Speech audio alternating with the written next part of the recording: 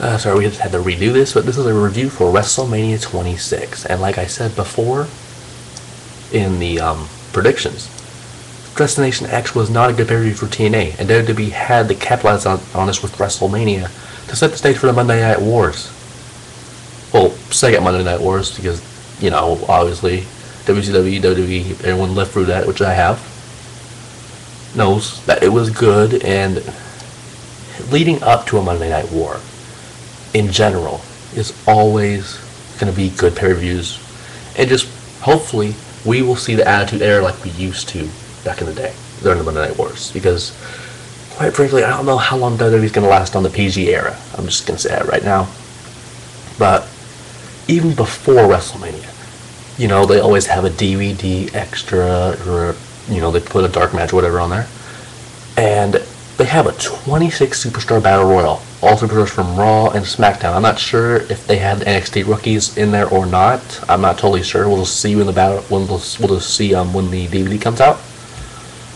But Yoshitatsu won that Battle Royal, which is actually pretty cool, because I actually like Yoshitatsu. I love Yoshitatsu just because, you know, not just because of the Japanese style, because the Japanese, you know, have their own little prestigious style to wrestling, and they brought us that to the United States. But Yoshitatsu is just reminds me of an Asian Van Damme. I'm just gonna say that right now. I don't know why.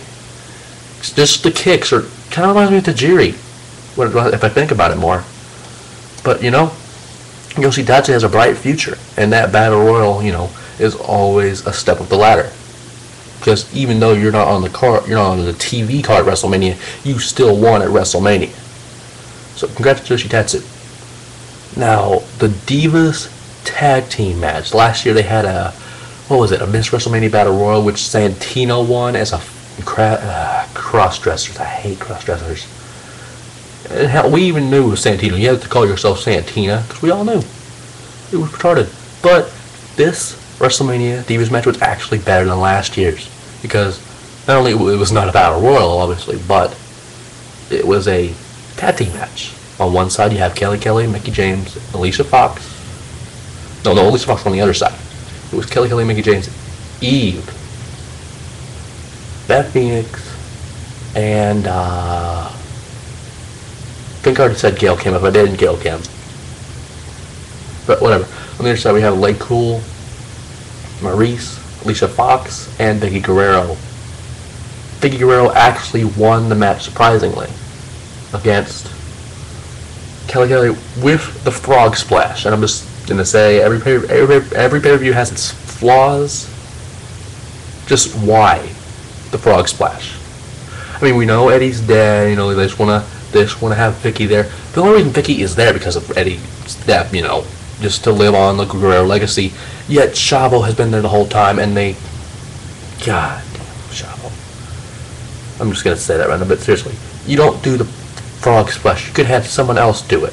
Maurice doing the frog splash would have been pretty hot, to be honest. And then she does that little pin thing after, but still, you have Vicky do the frog splash. I know it's family. I understand that. I have a lot of respect for Eddie Guerrero, but Eddie would be shaking his head and just have a face palm because of that. I'm just going to say that right now. Eddie, man. Eddie. Anyway, Rey Mysterio defeated CM Punk, meaning he's not in the Straight Edge Society, which is awesome. I mean, we all knew Rey. I knew Rey was going to win from the start, but I mean, what if he did lose, you know? If he did lose, we'd have to take off his mask, you know? I'm just going to say, hey, possibilities could have been there. I'm just going to say, but Eddie, no, not Eddie. Rey won. Not Eddie. Eddie's up there. Rey won. I'm sorry, I just had to do a second recording it just because, you know, whatever. But still. The Legacy Triple Threat match, which was actually a pretty good match. Randy Orton won. I don't remember who he pinned or something, but it doesn't matter because Randy Orton won. And the fact is, you put someone like a Randy Orton or a Triple H for that matter. It doesn't matter if you put him as a heel or face. Edge, for example, is a perfect example. You put them at heel or face, doesn't matter who you put them as, because they make it work, and that is the talent you'd like to see in any kind of any kind of federation, for that matter. That's why I say federation, I'm sorry. But, let's see, Triple H defeated Sheamus. We all knew he was going to win. I'm just going to say that right now. We all knew Triple H was going to win. But, as predictions show in the past, you'll always have something that you're wrong about. And I was wrong about the Unified Tag Team Champions, Sheamus, retaining their titles. Which, I actually thought John Morrison and R-Truth was going to win it, because, have some new talent, new blood as tag team champions. That would have been pretty cool. But, whatever. Good for them. Now, Jack Swagger probably had the shocker of the night. Jack, well, besides of something I'll get to later.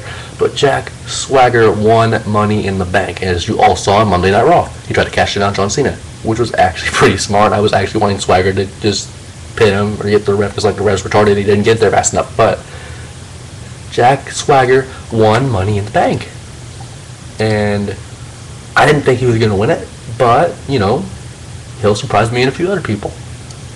Now, the World Heavyweight Championship was on the line at WrestleMania, like it always is, but Chris Jericho defeated Edge, which is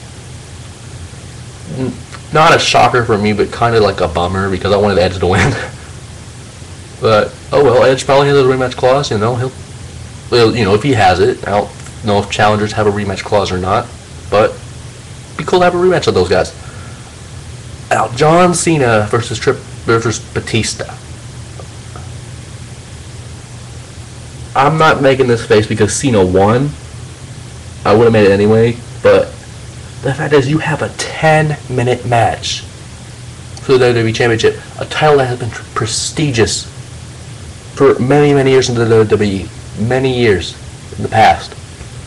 But now you have to have a 10-minute match, and normally in a pay-per-view like this, it wouldn't matter, because they would have longer matches, but this is WrestleMania. They had a 4-hour pay-per-view. 4 hours. Like I said, every pay-per-view has its flaws. A 10-minute match for the WWE Championship? That's almost ECW Championship level. Like time-wise. ECW Championship, maybe matches probably go 10 minutes of WWE. That's what the WWE Championship was. A 10-minute match. And yet Cena won anyway. It's like Cena was facing a jobber. I'm just going to say that right now. Hopefully they get the belt off him, because it's predictable now. It's just WWE's becoming a little predictable, like it was a few years ago. But seriously, Cena wins another title. Wow. It's like nobody's seen that before. Now, Bret Hart versus Mr. McMahon. 13 years. 13 years with the Montreal Screwjob. And they finally have the match. And before we have recording issues and they doesn't save again, I'm just going to have a part 2 just for the heck of it.